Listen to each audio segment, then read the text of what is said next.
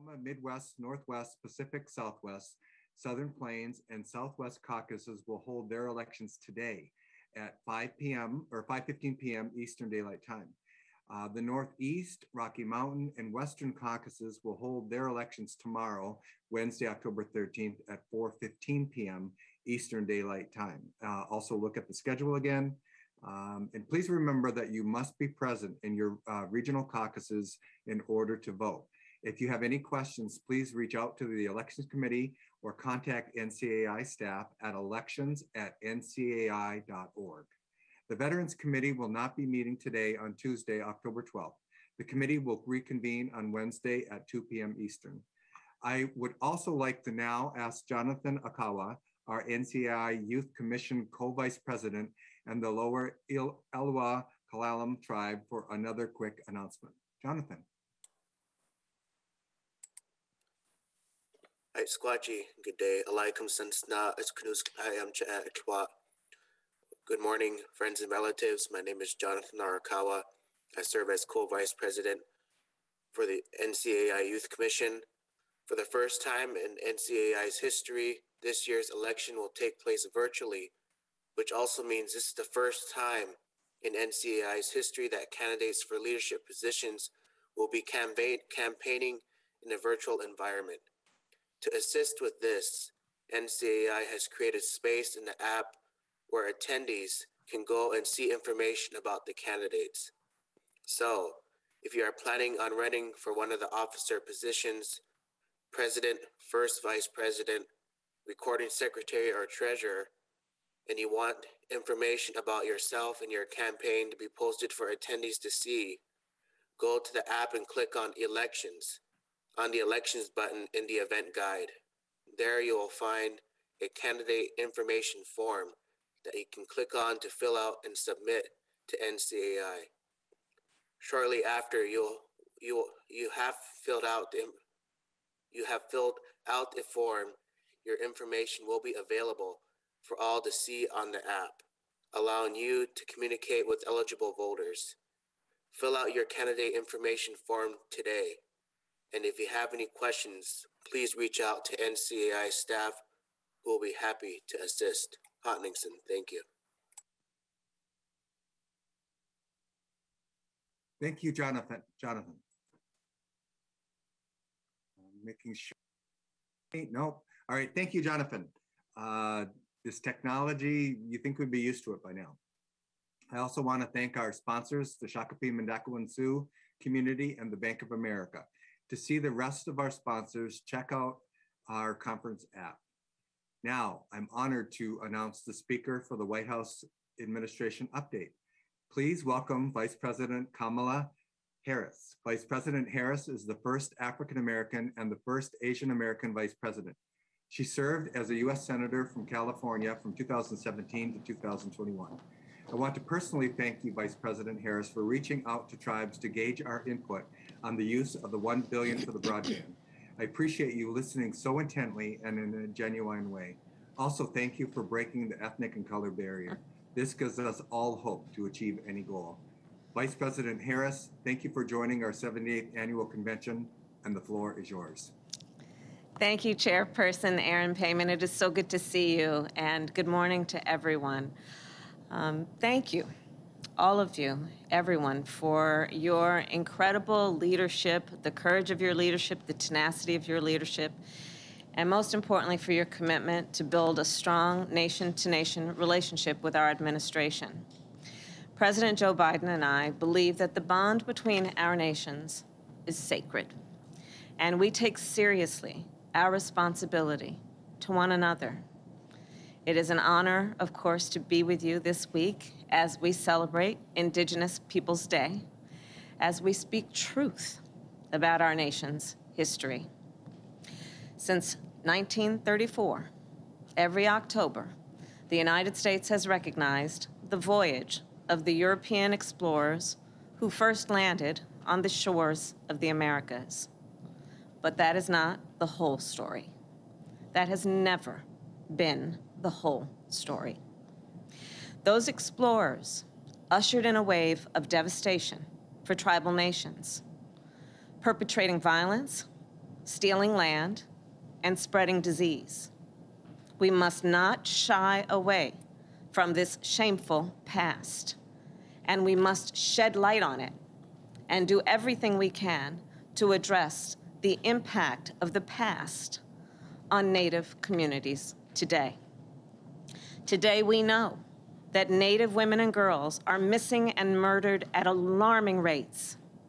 This is an epidemic, and it must end. Today, we also know that Native American voters are being systematically denied access to the ballot box, which is why we must pass the Freedom to Vote Act and the John Lewis Voting Rights Advancement Act.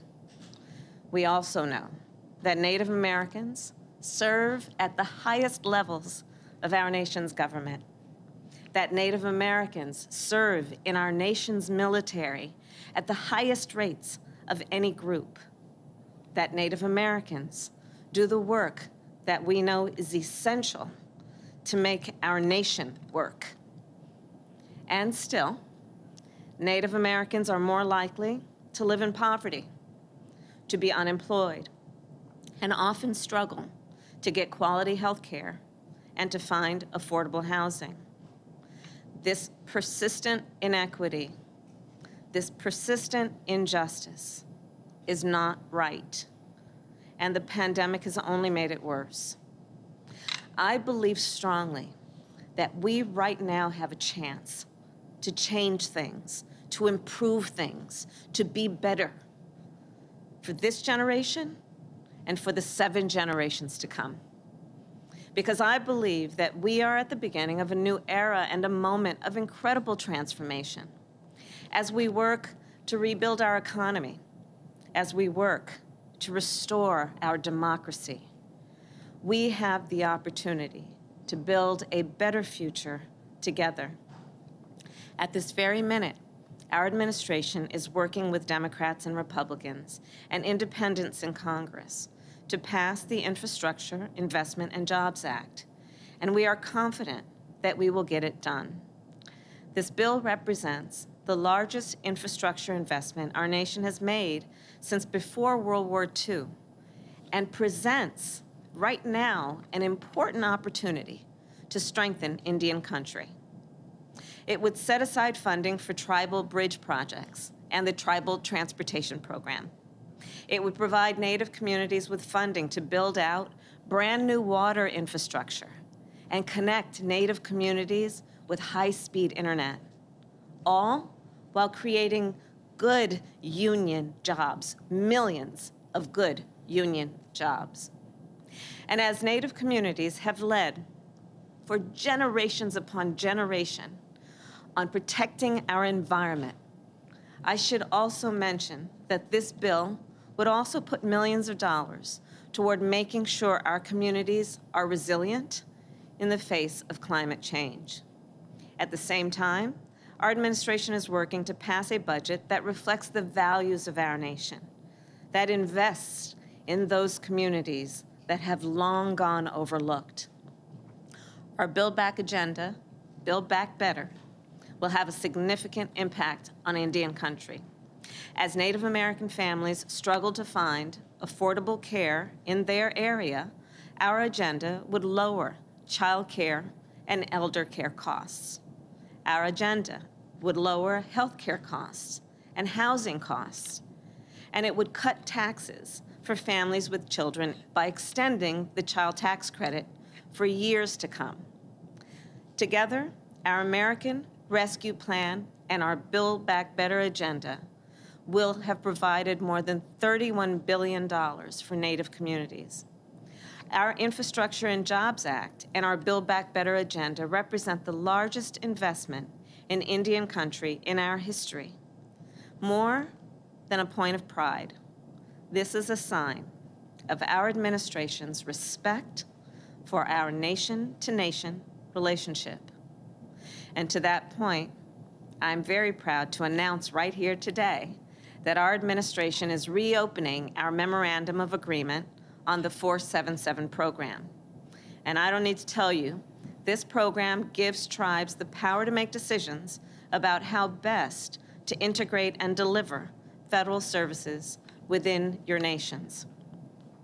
I know that this is an action that many of you have asked for, and I am optimistic that together we will be able to renegotiate this agreement to support tribal sovereignty. So let me end with a quick story.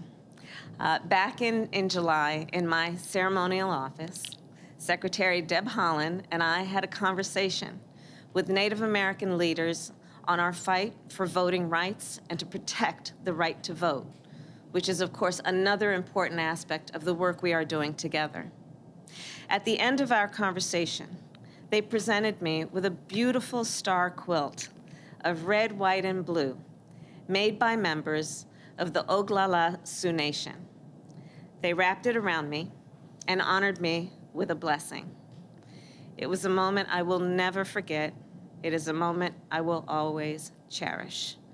And so as I leave you today, it is my prayer that as one family, we seize this moment in our shared history to bring about shared prosperity. May we protect the future of our children and their children for generations to come.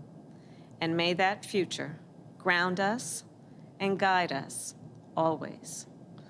Thank you, each and every one of you, and may God bless you, and may God bless America. Thank you. Thank you, Vice President Harris. Thank you for your friendship for Indian country and your advocacy and the wonderful news about the 477. Also, thank you for honoring us with your direct engagement. Our next speaker is Secretary Gina Raimondo, who serves as the 40